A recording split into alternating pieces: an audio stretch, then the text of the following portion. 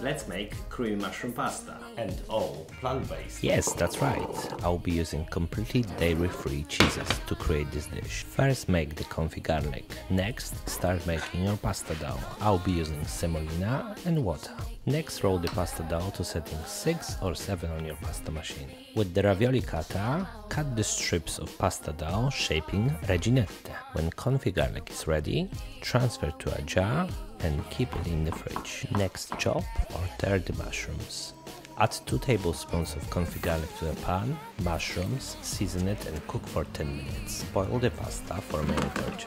Then add to the sauce, sprinkle the parsley and add the lemon juice. Finally, add the dollop of cremata to add the depth to the sauce. Toss it a couple of times and plate it straight away. To make this dish extra special, finish it with the half a creamy burrella. Absolutely delicious. Enjoy!